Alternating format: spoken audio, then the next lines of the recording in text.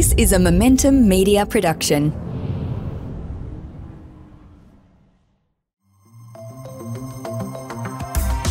Welcome to the Smart Property Investment Show, the podcast by investors for investors.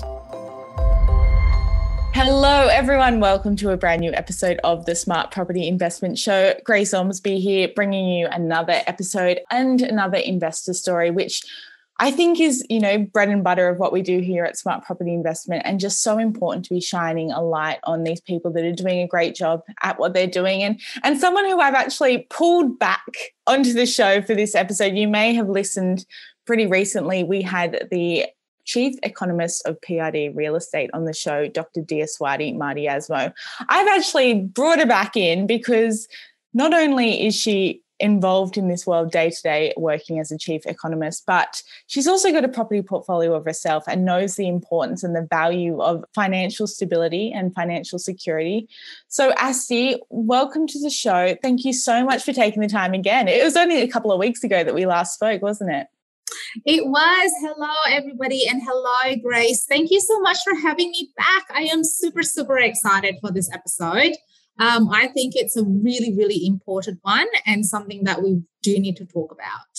Yeah, we were just talking before we did jump on air. We don't really get as many female investors who are not only investing well. I mean, they're out there, but they don't want to be telling their stories. But I think it is really, really important that we do be getting female voices out there. So if you are a female investor, listening along and going, maybe I do actually have a story to tell, reach out. We want to be hearing from you. It's always important to be, showing females that they can be just as financially secure as the men and be doing, they're doing such a great job doing so. And Diaswati, you are a prime example of that. How did you actually, get involved in property investing in the first place?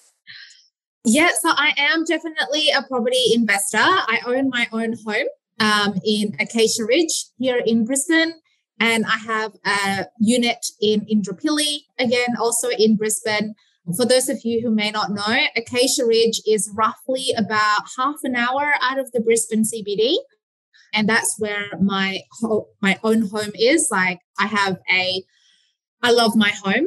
I bought it back in 2013, early 2014. It's about 800 square meters, 2 stories, 6 bedrooms, 3 bathrooms, which seems very palatial, but, out in Acacia Ridge, which is a little bit far away from the CBD. And that was the affordability perspective that came into play. The fact that we were able to get more bang for buck, just in terms of pricing. And I invested and I have another property. It's a 3-bedroom, 2-bathroom apartment in Indooroopilly. That was a brand new off the plan purchase. And this is literally, for those of you who may not know, Indooroopilly is probably about 10 minutes out of the CBD. And the location of the apartment is literally across the road from the big, massive shopping center.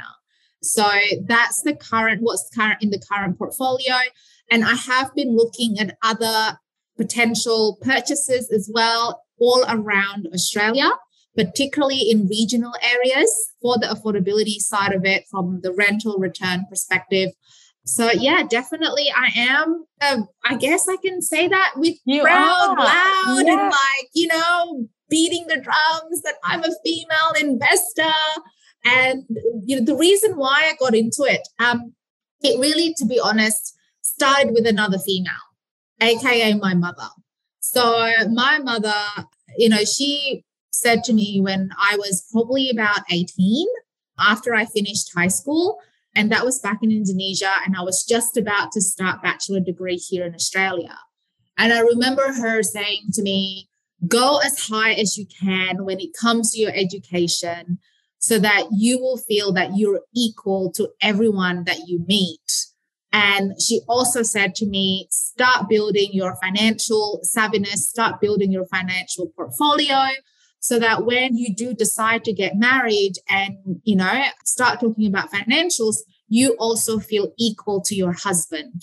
And so it kind of started from there. Like she planted those seeds about the whole feeling equal and feeling that you have your own sort of like assets behind you to make you feel, and she was completely right. I did feel equal, whether it's from a workplace perspective, education perspective, financial position perspective, it did make me feel equal.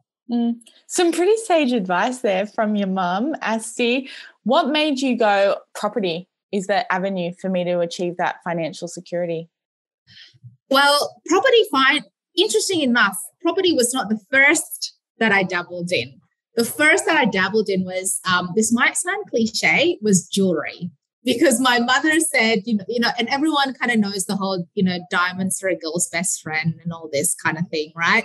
And my mum told me that, when times were tough, when my dad and we were all in the UK and he was doing his PhD, she was actually able to sell her jewelry to be able to help feed the family. And so because of that, I thought, okay, so there must be value in jewelry. Like, it's easier to sell. I started learning where and how to invest in good jewelry, like what sort of carat in gold, what sort of clarity, all of these sorts of things when it comes to diamonds. And that's where I started first, and I remember I was in a bit of a strife. This was probably in my second year of master's. And I was able to sell a amazing, which, I still think about every day, a gold bangle with I think 4 or 5 little diamonds in it for about double the price because of the carat, because here in Australia, a lot of the jewelry is 9 carats. But in Indonesia, a lot of the jewelry is 18 carat above. And so my bangle was 18 carat in gold. And it had really good diamonds in it. And I was able to sell it for almost double the price. And that actually meant that I could live for the next 2 months or so in terms of paying rent. And so that paid off in terms of that. And I realized, that investing in something is key when it comes to backup, like financial contingency. And, when you do have a little bit of money, putting it away for another time. And then I thought to myself, okay, so if I can buy jewelry, which is, cheaper than a house, of course, and I can sell it and it can definitely help me. What other investment types, what other stock can I go into that will help me set up financially? And I spoke to Dad, and I remember my dad was saying to me, well, I have this in my portfolio in terms of this house or this land or whatever, which is part of my retirement plan. And so I thought, well, so maybe that's the road that I also need to be going down into, and I started looking into it because I'm a researcher by trade, interestingly. I'm an economist and a researcher by trade, even though I do work for a real estate company. My first sort of trade is research and economics. And when I looked into what sort of stock or what sort of portfolios have the most resilient growth, the less volatile, and the higher capital growth, the answer was either house or land. And so that's where I started going, right. So that means my first purchase needs to be a house, because that means that not only will I have a place for myself, but it is also the investment portfolio that, after doing all of my checks and balances and looking into things, is the one that holds resilient and the one that is less fluctuative. We don't, in terms of population growth and everything, the amount of houses that gets built is less and less and less each year. And then it will become a scarce commodity in the future for capital growth. So that was kind of my way of thinking and how I got into property and how I got into a house first and wanting to be able to buy a house. And then after that, as you say, kind of the rest is history. There you go. We're going to take a quick break there, but we'll be back soon to talk more with Dr. Diyaswati Mardiasmo. See you on the other side. Welcome back to this episode of the Smart Property Investment Show. We are joined by Dr. Diaswati Mardiasmo, a property investor who has been doing some pretty amazing things. And I know you're about to buy your next property, Diaswati, but before we talk about that, I know that you have been married and separated. And yes, for a lot of women, that would spell a lot of financial uncertainty and fear. But as you said, the advice from your mum was to, come into that marriage on equal footing. And it sounds like that's what you did do. Yeah, definitely. Look, I'm going to be very, very honest here. It wasn't easy when I sort of presented the fact that, look, I do want to buy my own home. I want to have my own home. And, at the time there was a choice of, well, where do we live? And I was like, well, I have my own home. I'm about to buy a home and I am happy for all of us to be living in my own home. But I do have a condition in which I'm the one paying the mortgage 100%. And the reason why I wanted to do that was it was a safeguard to myself in the sense that if anything ever does happen, because, nobody gets married because they wanted to get divorced, right? No. My thought was that, till death do us apart, nothing changes, all of that kind of thing. But at the same time, I knew that I had to be smart because I have seen quite a lot of other females, other women, whether it's my friends, whether it's my own family members, acquaintances, where things have gone wrong in their marriage or things have gone pear-shaped and they've been left, like you said, in that uncertain terms, or I've seen them stay in relationships or in marriages due to financial reasons, due to not being able to, have a place to stay or any of that kind of thing. And so I realized, as I'm what people will call a romantic realist. I am a romantic, I love love. I'm the first person to say that, everyone asks me, so do you want to get married again? And I'm said, hell yeah. I'll get married again, of course. And so I am a romantic, but at the same time, I'm also a realist. And so it was difficult having that conversation of going, look, I'm more than happy for all of us to live together, use the house as a base. You contribute in terms of bills, like I said, electricity and phone and all that sort of stuff. I'll handle the mortgage. And I did wanted to set it up that way because I wanted to protect my asset. I wanted to make sure that if anything does happen, then it will be mine. I wanted to be able to ensure that I can safeguard not only my asset, but also my financial future. Because finances is the number one cause of tension in a household. It is the number one cause in, couples fighting, in married couples separating. It is finance. And so, I did learn from that. And yeah, it wasn't the most romantic conversation to be having with your future husband or current husband, but it is a conversation that needs to be have. And it has, and, I was very clear. It has nothing to do with romance. It has nothing to do with feelings of less love or anything like that. It was more a safeguard because I was being realistic. Mm-hmm. And your former partner, I'm assuming, had his own, yes, exactly. You had separate financial plans. So we did come into it in an equal footing because when we first got into a relationship, I was a student and he was working.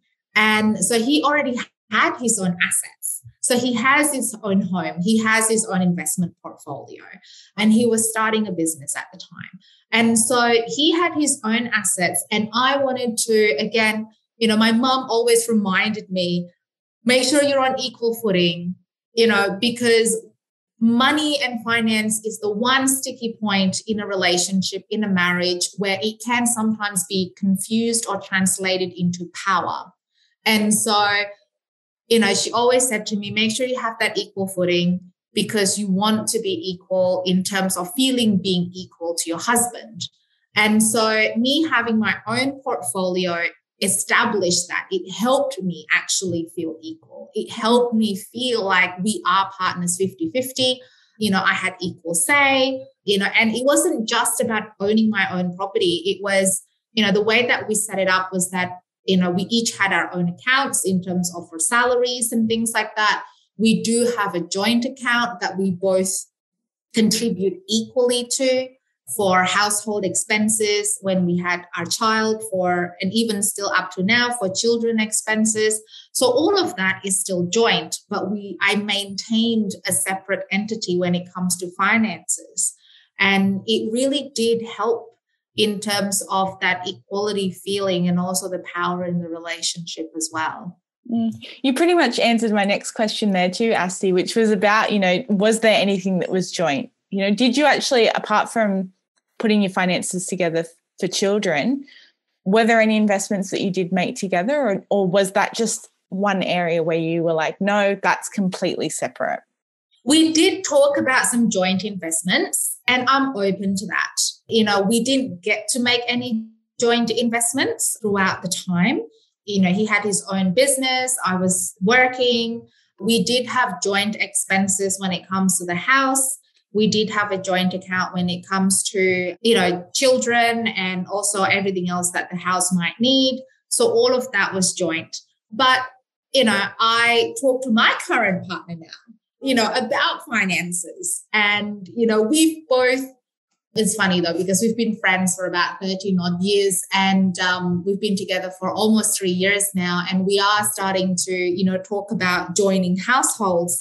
And he has his own investment portfolio, I think probably even bigger than mine. And I have my own investment portfolio. And we've also been talking about, okay, so what do we do with our portfolios? Whether we keep it separate, if we are going to go joint into a family home or other investments, how are we going to deal with that? And I'm very blessed in the sense that I found a partner who is also on the same wavelength. We're both romantic realists, in the sense that if there are any joint properties or joint investments, then we are both going to be lawyering up, and we are both going to be creating an agreement, a legally binding agreement on how this particular investment property, whether it's a business. I know that we're talking about property right now, but how is this investment property going to be treated? And I've said to him more than once now that I don't want to go into a joint investment property where one of us have a higher investment amount in that property. I want it to be equal so that we have equal say, we have equal power, so to speak. We have equal decision-making rights. So that was my number one stipulation, was that it has to be 50-50. It can't be, if the deposit for the house is say $100,000, we have to be putting 50K each into it. So that brings us into an equal footing. And also then having that legally binding agreement on how do we treat expenses, rental income, if we were to sell it, after all said and done in terms of, taxes and fees and all this sort of stuff, what will happen to the money. So it's interesting though, Grace, whenever I talk like this, the first thing that a lot of people have said to me, you sound very cold. Are you sure that, you are a romantic? And I'm like, trust me, I am like the biggest romantic in the world, but I am also very realistic in the sense that things can get messy, and anything that is money related does need to go into like a legal agreement. It needs to be looked after really well. And I'm really glad that you did bring up the lawyer part. And obviously, separations are always messy. I don't think anyone can really avoid that at all, but you do want to make it as easy and straightforward as possible, because at the end of the day, the emotional turmoil is hard enough. You don't need to be adding in anything else around finance. That's not where you want your focus to be at that time. It's already hard enough.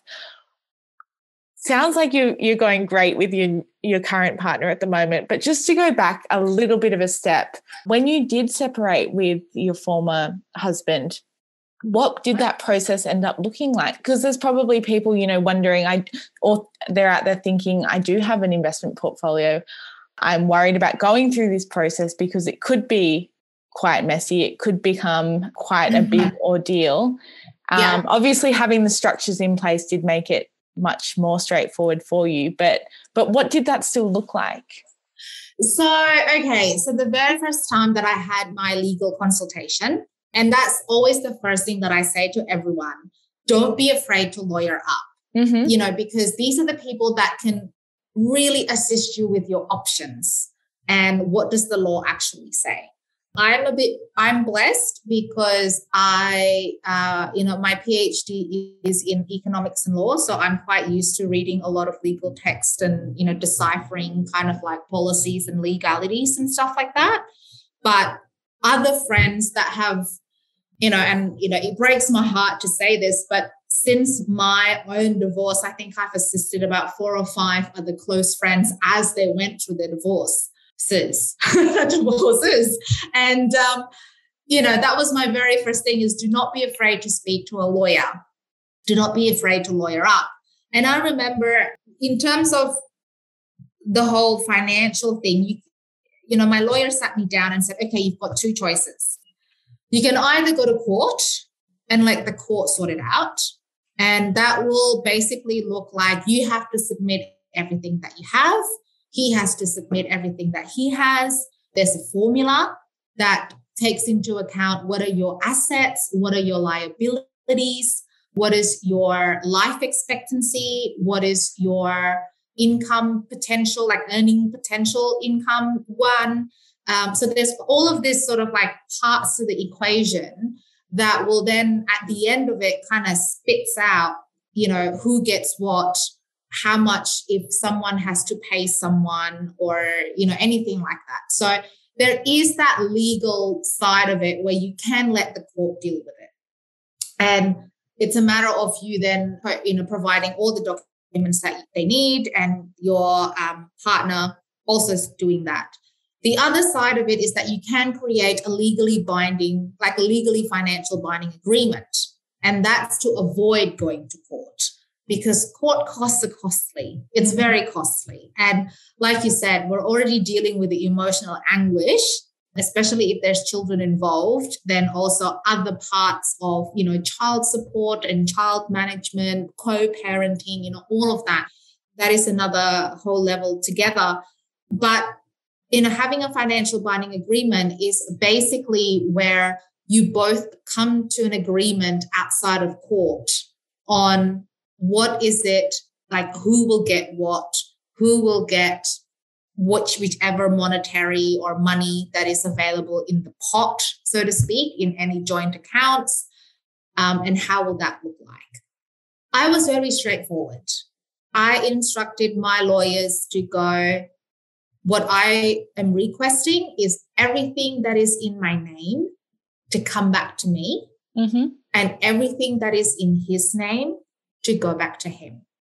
So all the properties, all the investments that I have, salary that I have, assets, like car, jewelry, all of that kind of thing that is in my name comes back to me.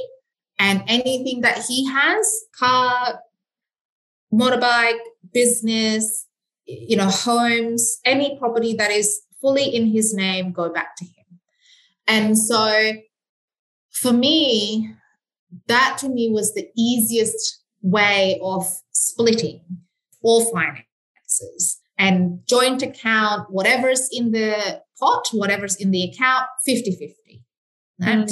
So to me, that was, at the time, I believe that not only was that the easiest, it was also the most fair, and it will quicken the process, because then it meant that I could then concentrate on rebuilding my life whilst also having a safeguard financially of all of the items that I do own, then that are in my name to come back to me. So that meant that we were able to avoid court.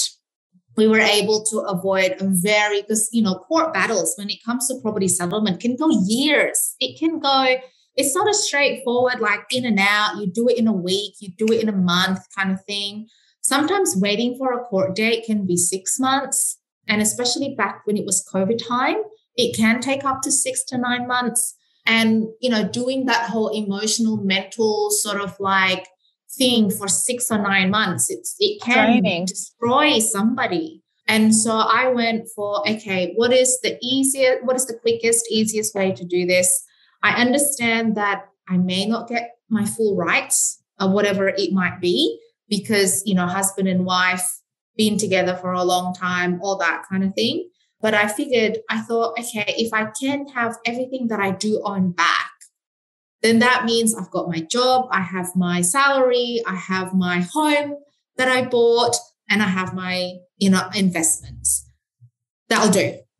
Yeah. Like for me, that was equal, fair, no shadiness, no trying to hide anything, fair, walk away. And that is the importance of coming in on that equal footing, I'm guessing. Yes. You were able to do that and you felt comfortable with that because you had come in with all of that to begin with. Definitely. And then so it wasn't as messy, it wasn't as, well, what does that one want to do? What does that one want to do? Because it's two ways, the equality, Grace. There's the equality from a real transactional value of like, I have a home, he has a house, I have a salary, he has an income. That's your transactional sort of like, equality, right? But then there's also that economic sort of like what we call, what us economists call economic cost, which is the things that you don't see, which is the intangibles. Mm-hmm. And that's I think to an extent, it's the more important equality because I felt equal to being able to ask for, this is what I want. This is what I need. This is what I believe is fair. And I did play fair.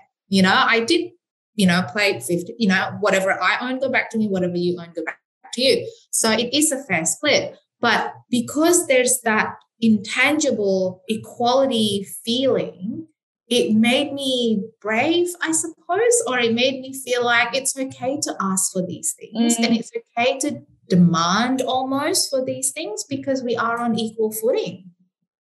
And I love that you've taken that into that next relationship as well and you're fully prepared to do it the same way because it worked for you. I think that's important to note too. And we previously had a discussion and I think it's worth raising now. Prenups don't mean anything, do they? No, not in Australia. Everyone asked me, they go to me, but you have a prenup, right? And I said, you do realize that they don't do anything here in Australia. Family law in Australia does not actually recognize prenups. It's you can have a financially binding agreement or some sort of agreement prior, but then there's a lot of family law that does come into it as time goes by, and especially as children come along as well. Prenups is more of an American idea and it holds more weight in an American court system, but here in Australia, not so much. And so when someone says about prenups, I kind of go, look, it's great for you to have that if that is what you want, if that makes you feel more comfortable. Just remember, though, that when it comes to family law, there will be other things that come into play and there will be other things that can complicate, a family, like a prenup, I guess, or a financially binding agreement or any legal binding agreement, especially when children comes along. And if there are any other purchases or any investments or any joint monetized kind of thing that you and your husband do go into. So, yeah. I mean, in one way, it might start that conversation for people. But I guess this, one key thing to take away from this episode to anyone listening is that you cannot rely on that document to provide for, in the unfortunate case of a separation, you cannot be relying on that kind of document. No, not 100% for sure. Not 100%. It might give you some basis, but not when it comes to actually then being executed and carried out. And, you know, I don't want to be giving any financial or legal advice. Yes, this is that's not my forte. It's more speaking from experience of my own, you know, everything that has gone right now. And, you know, with my current partner, we have talked about buying things together. And I said to him, and I remember saying to him, now you do realize that I want a proper business deal out of this. You know, we're going to be doing up papers. You know, it's not just going to be, you know, and I still don't know why it's still being called this. It's not going to be a gentleman handshake. No. You know, this is going to be proper lawyer business agreement, you know, and, you know, we'll have like a romantic dinner after we sign the agreement, but not during at all. Because, well, have you already got a lawyer? And like, you know, is it something that you sort of need to be proactive and ahead of the time for? Is it just when you do have those like conversations as it goes? Look, I mean, I think if you are a property investor, having a lawyer actually builds your confidence, because at the end of the day, when it comes to property transactions, you are going to need a lawyer anyway. You know, any property transactions involve a conveyancer. And so if you are someone who's going to be repeatedly purchasing property, wheeling and dealing, so to speak, when it comes to property investments, it does pay, I guess. And for me, I have a lawyer, I have an accountant, and you know, knowing that you have those sort of like people in your team, and I always call them people in my team because, you know, everyone is kind of like working together to make sure that I'm looked after kind of thing. For sure. It builds your confidence knowing that you have a lawyer or an accountant in your team that knows your business, that is well-versed in your affairs, that is well-versed in how you handle your money, where your investments are. And, you know, they have all of the background, they have all of the paperwork, and you're not having to be shopping lawyers every single time that you do a transaction or every single time that you want to be, you know, doing an agreement with somebody. And I think, to be honest with you, that is something that I'm not just talking females, any property investor would need, but particularly in investors, female investors would need on their team. Only about 42% of female investors feel confident on their ability to actually invest. And that's pretty low. And that's pretty low. Less than half. As of 2021, only 33% of women actually see themselves as investors, and only 42% feel confident in their ability to save for future milestones like retirement.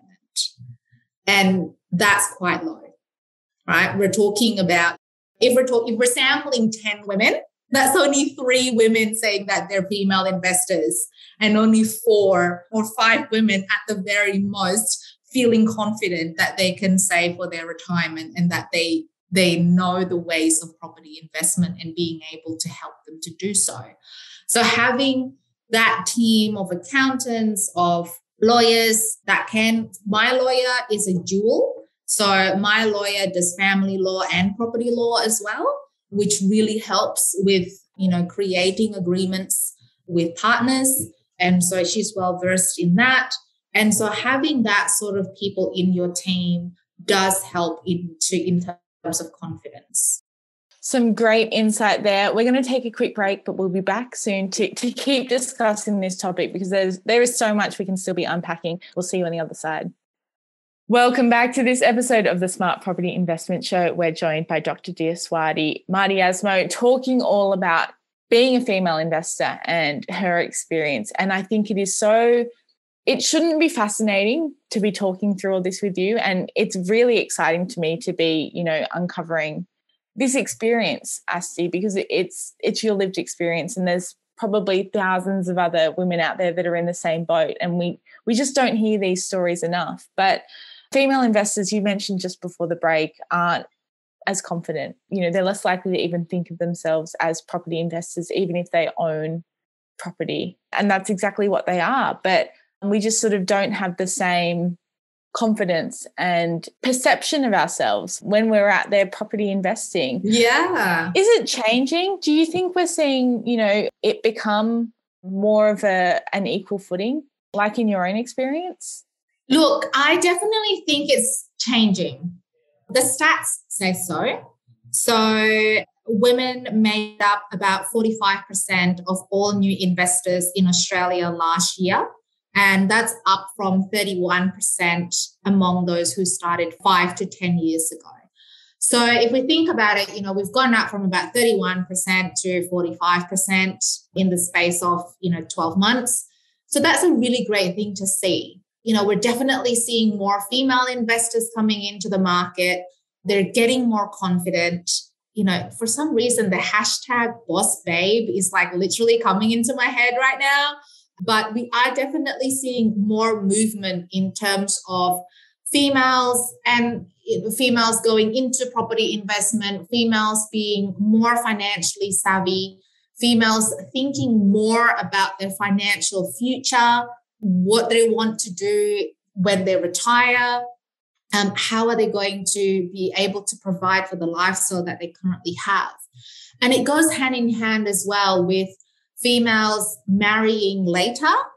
About 10 years ago, the average age of females marrying is about 25, 27. Now we've gone up to 31, 32. And so females are marrying later. There's more focus on career and being able to bring in the money, so to speak, and having that financial stability.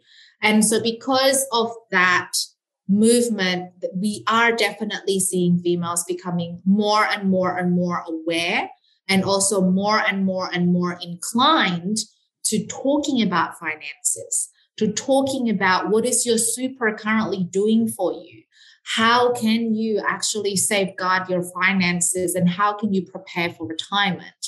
So we are definitely seeing that. It is increasing, which is amazing to see.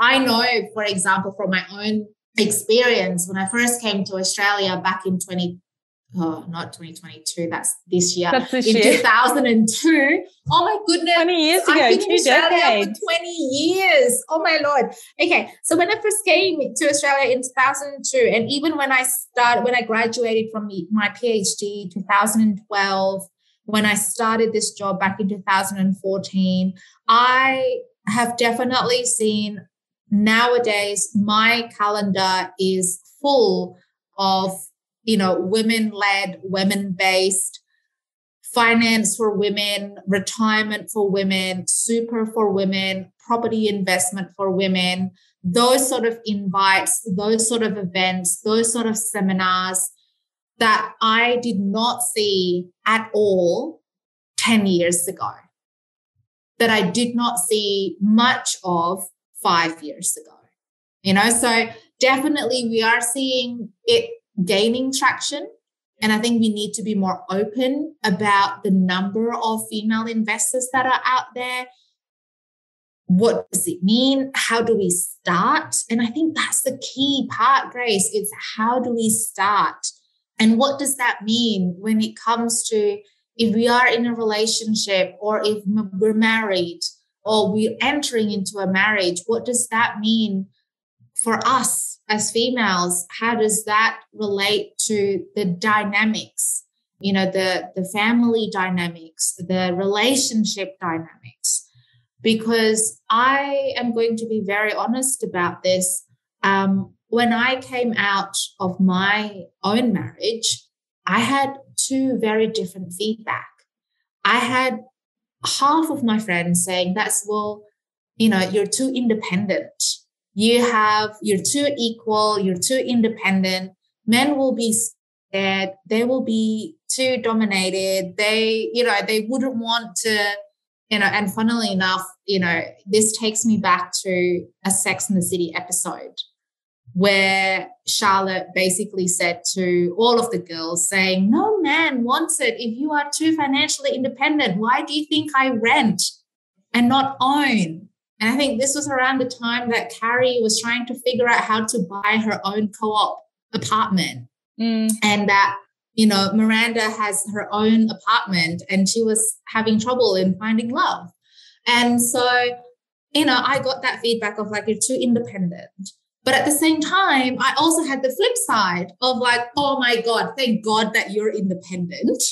And thank God that you have a financially savvy head on your shoulder, because then it means we can actually work together in a partnership to create a life together.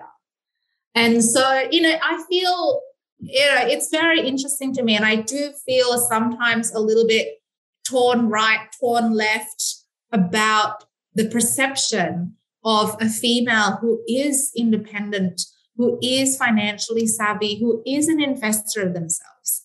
And, I'm very lucky in my current relationship, but I do know of other females who have held back from letting people know that they are financial investors or that they do own property, because they want to protect that image of like, being more attractive to whoever it is, whether it's another female or a male.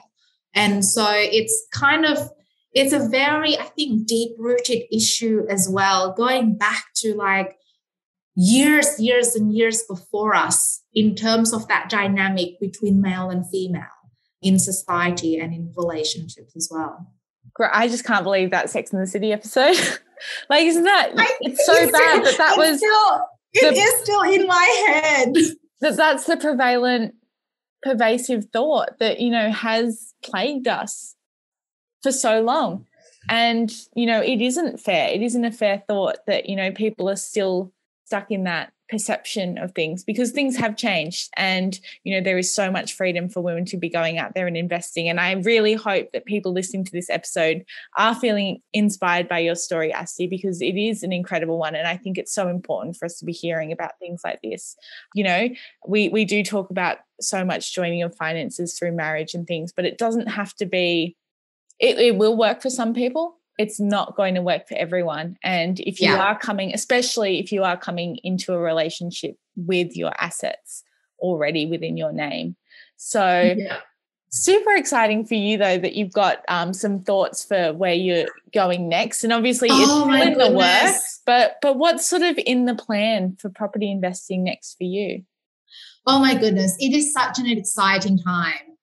Being in my current role, it has really opened me to like all the possibilities of investment. Beforehand, just to be completely honest with you, going into property, I was thinking, this is what my dad used to do, just buy the house, buy some land, and that's it, right?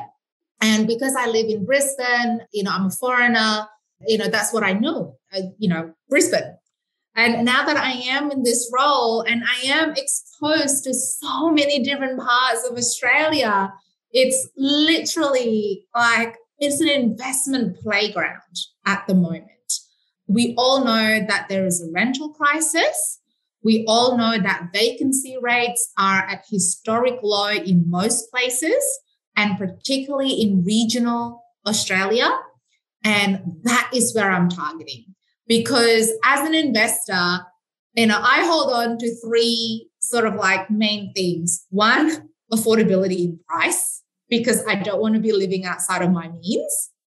Two, rental returns in terms of rental yield, making sure that it's high or it's going up. And three, vacancy rates, because vacancy rates determine how quickly your rental property is going to be occupied. And as an investor, you want that cash flow to keep on going, right? Because that cash flow is what then determines your serviceability if you are going for another loan to buy another investment property. And so, those are the three things that I always have to look at. And at the moment, I am casting my net to regional Australia. I'm thinking regional Queensland, places like Mackay, Whitsundays, regional New South Wales, places like Upper Hunter, anywhere in the Hunter region, all the way to regional Victoria, like Bendigo, Ballarat, Horsham, and regional Tasmania as well. And so I'm casting my net wide. I've started to actually look at some properties in Whitsundays and also in Tasmania and Victoria. Again, from an affordability perspective, rental yield perspective, and also vacancy rates perspective. And, my first investment property is 3 bedrooms, 2-bathroom apartment in Indooroopilly. And I had great success with that, because the type of stock, it's close to the city. It's not a 2-bedroom or a 1-bedroom. It's actually a 3-bedroom unit, which means that it opens up to more demographics. Absolutely. Yeah? So it's not just, you can have 3 professionals in there or 3 students, or you can have a family with a young child. I'm not in such a big unit apartment complex. I have this one has rooftop pool, all of the amenities.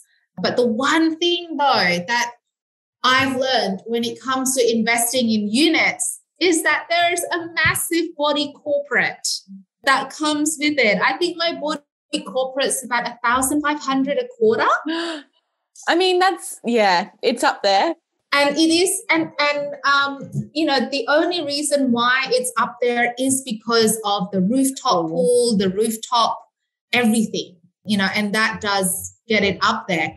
Thankfully, it has been offset by the rent because we were able to increase our rent, but it is up there when it comes to body corporate. And so I have plans of buying a house.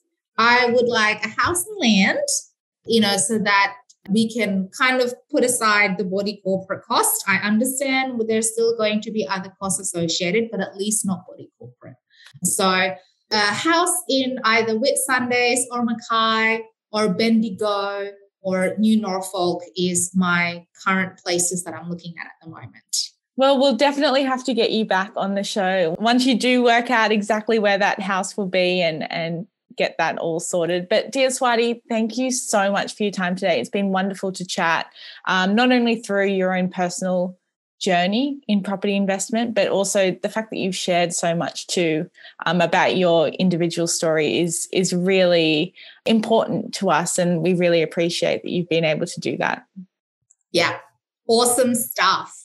We'll get you back on the show very, very soon. Thank you so much. To everyone who is listening, we hope you enjoyed this episode. Please like or review us on whatever platform that you do listen to your podcasts on. If you have any questions, or you are a female investor out there who is willing to also take the plunge and share their story, reach out, editor@smartpropertyinvestment.com.au. Stay up to date with us on our social media, Facebook, Twitter, LinkedIn, and make sure you subscribe to all the latest updates on smartpropertyinvestment.com.au. That's all we have time for today. Until next episode, stay safe and well. Bye-bye.